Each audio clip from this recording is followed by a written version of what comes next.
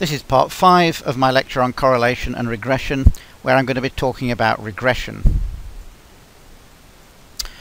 If we've got two variables, let's call them x and y, and they're correlated, and examples might be age and height, then for any given value of x, we can estimate the expected value of y. This gives the mean value of y for that value of x.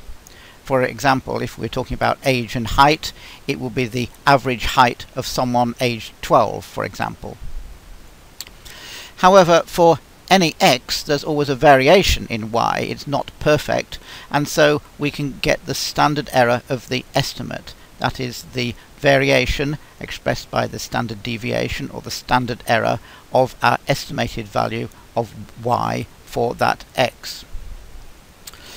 Then the line joining all the mean y values for all x's is the regression line. Here's an example of data plotting a y against x, and we can see there is a general trend upward. If we did a correlation, we'd see that there is indeed a correlation between y and x, but we're interested in doing more than that. We're interested in predicting values. We can take any particular x value and look at the distribution of y for that x, and the blue curves here show the typical distribution, the probability distribution turned on its side, if you like, of y for any given x. And you can see that there is a spread, a standard deviation, about a mean value at every given value of x. And as x changes, the mean value changes. If we draw a line through the means, that is the regression line. It goes through the mean y at each x. So that is the definition of the regression line. But the regression line may be a straight line, it may be curved. In this case it's curved, but it's up to you to decide which is appropriate, because the mathematics of the way you fit the line will depend whether you think it should be straight or it should be curved. If we're talking about linear regression, which is all I'm going to cover in this lecture, we assume that the regression line is straight. That's why we call it linear regression. And one way of thinking about this is to imagine a straight ruler that was tied to each of our measurement points by a vertical elastic band. So imagine sticking a drawing pin at every point, attach an elastic band to that point and to the ruler, and let it pull the ruler to an equilibrium position. Now, the final position of that ruler is the one that minimizes the total energy of all the elastic bands. And the energy stored in a stretched elastic band is proportional to its length squared. So the final position of the ruler is the regression line, and it's the position of the ruler where the sum of all the squared lengths of all the elastic bands is a minimum, because that's the one that minimizes the energy. That's why we call this a least squares fit. It's the one where the sum of all the squared lengths is smallest. The energy of the elastic bands is smallest, and we can see it illustrated here. Supposing these 5 points represent our measurements, imagine sticking in a drawing pin at each of those points. The vertical lines represent the elastic bands attached to the ruler, shown in blue, and the position of the ruler is the one that minimizes the squared lengths of all those elastic bands. Technically, those distances between the points and the best fit line are called the residuals. It's the distance that is left after we've done the fit. And the least squares fit is the one that minimizes the sum of all the squared residuals.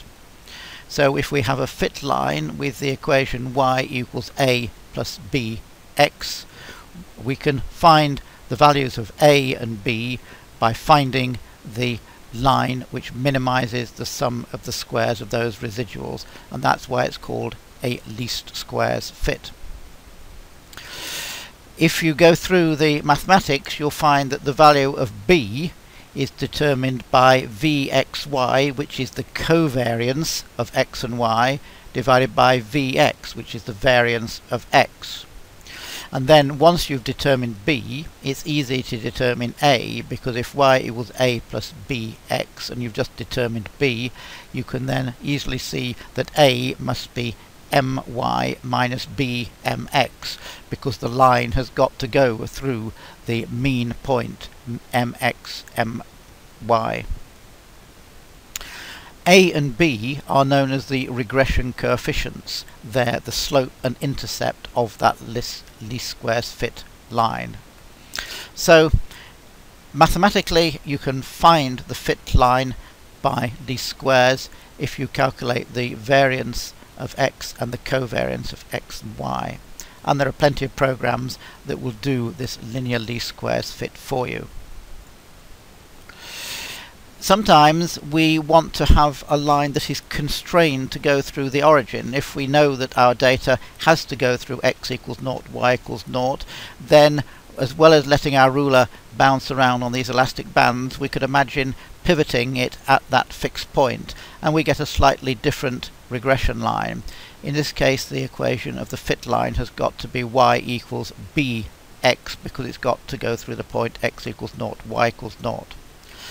Under these circumstances, we find that the value of b is given by the covariance Vxy plus the x mean multiplied by the y mean divided by the x variance plus the x mean squared. So that's the fit line that you get when a is fixed to be 0, b is the regression coefficient that is left. So we've got two different ways of doing a straight line or linear least squares fit. One which is unconstrained and which we get a plus bx, and this one where we've constrained a to be 0 to make it go through the origin. The fit with it constrained to go through the origin won't be as good as when a is allowed to vary, but if you know that your measurements have to go through x equals 0, y equals 0, it may be more physically relevant. There's also this question about which way round you have the data. If you think about what I've just been showing you, I was minimizing the square of the y residual, the vertical distance between each point and the line. That's known as a regression of y on x, and it minimizes the square of the y residuals, which predicts the y value when x is known. But we could turn the whole thing on its head and do a regression of x on y, which would minimize the squared x residuals, the horizontal lines on the right hand chart. That would be useful for predicting x when y is known. And in general, the two regression lines are usually different. The regression of y on x gives a different line to the regression of x on y, and the one that you should use is the one appropriate to what prediction. Normally we have the x values precisely known and some uncertainty on the y, so normally we're using the left hand one, doing a regression of y on x. That allows us to predict y for a given x, but if you need to do it the other way round, you should do the opposite, a regression of x on y. We use x for the independent variable. That is, the thing on the horizontal axis is the one we know precisely, and y for the dependent variable, the thing that we want to predict from our measurements. We calculate the regression line by doing a regression of y on x, and that can be a linear regression or a curvilinear regression as appropriate for the data. Linear regression is more straightforward. Curves are a bit more complicated, but there are programs that will do them for you. And you may want to fix the start of the curve at the defined value, for example 0, or some other measurement point that it's got to go through if appropriate. Once you've done that, you can determine the regression coefficients. For example, for a linear regression, we've got y equals a plus bx with the regression coefficients a and b determined. And once you've determined that regression equation, you can use it to predict y for any given x. But if you determine a and b, you can put in x and it will predict what y is for you. So for example here, using a regression line with an equation y equals a plus bx, if we know x, we can look across to the line to predict the value of y. Since the line is not perfectly known because of the uncertainties in our measurement, even a known x with a perfectly known value will project to an uncertainty in the y value due to the uncertainty of the regression line. So we get a mean value but with some spread about it. So if we want to know whether we've got a good fit or not, we can use the correlation coefficient, but unfortunately that's not a sensitive measure of how good the fit is. For example, if you quote a correlation coefficient of 0.998, that's a pretty darn good correlation, but is it really better than one which is 0.995? Some people would quote that and say, yes, that shows that one is better than the other, but when it's as close as that, they're all really good, and it doesn't tell you anything about the agreement, as we've already seen. So using the correlation coefficient as a measure of goodness of fit is not a very good way of doing it. The regression coefficients will tell you about the agreement, because if x and y are the same, then we expect a equals 0, that is, the intercept is 0, it goes through the origin, and b equals 1, that is, the slope is equal to 1, is equal to the line of identity. In fact, you can determine the standard deviation of a and b to test whether they are consistent with the expected values, because if the 95% confidence interval for a doesn't include 0, or the 95% confidence interval for b doesn't include 1, then you know they are significantly different to what you would hope for. But the standard error of the y estimate is a better way of telling you how good the fit is. This is defined as the standard deviation of the y values, not about the mean y, but about the fit of the line. So normally when we calculate a standard deviation, we have yi minus the mean y. Here we've got yi minus a minus bxi, remembering that a plus bx is the predicted value of the line at y. This is the difference of y from the line, that is the residual. So we square that, sum them up, and divide by n minus 2. We're dividing by n minus 2 because in doing the fit we've already determined two parameters, a and b, and we've lost some degrees of freedom. And this gives what is called the standard error of the y estimate. It's like a variance, but it's the variance about the fit. In fact, the Excel function linest for linear estimate is will give you a value for the standard error of the y, and that is a good way of saying whether you've got a good fit or not, rather than the correlation coefficient. Here's an example with some real data taken from a publication in Nuclear Medicine Communications by Iski Gordon, where he's looking at kidney depth on the vertical axis against the body surface area of the child in square meters, which can be calculated from height and weight. So if you like, the horizontal axis is a measure of the child's size measured from their height and weight. And he's measured kidney depth for lots of children, and that's shown for the left and right kidneys by the crosses and the circles, and we've got a line through that determined by least squares, which has the regression equation d equals 1.42 plus 2.82a, where a is the surface area and d is the kidney depth. So the benefit of that is that if we know the height and weight of a child, we can look up their surface area and read off from this graph what the estimated kidney depth should be.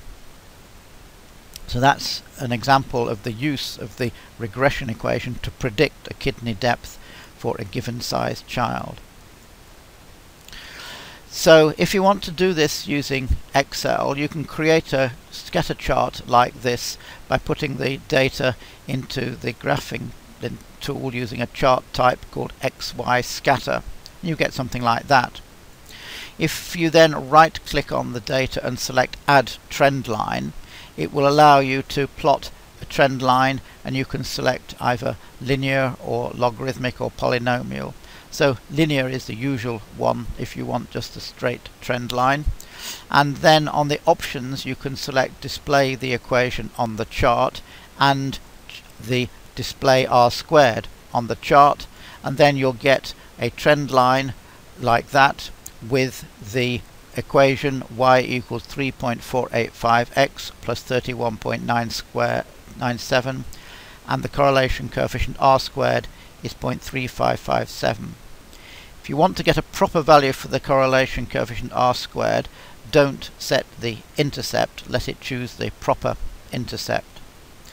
If you choose to set the intercept to 0, then it will make sure you've got a line that goes through 0, y equals 5.342x in this case, but R squared, the correlation coefficient, will now not be correct because you've not got a proper least squares line with the proper R squared, so Excel gives you the wrong R squared if you set the intercept to 0.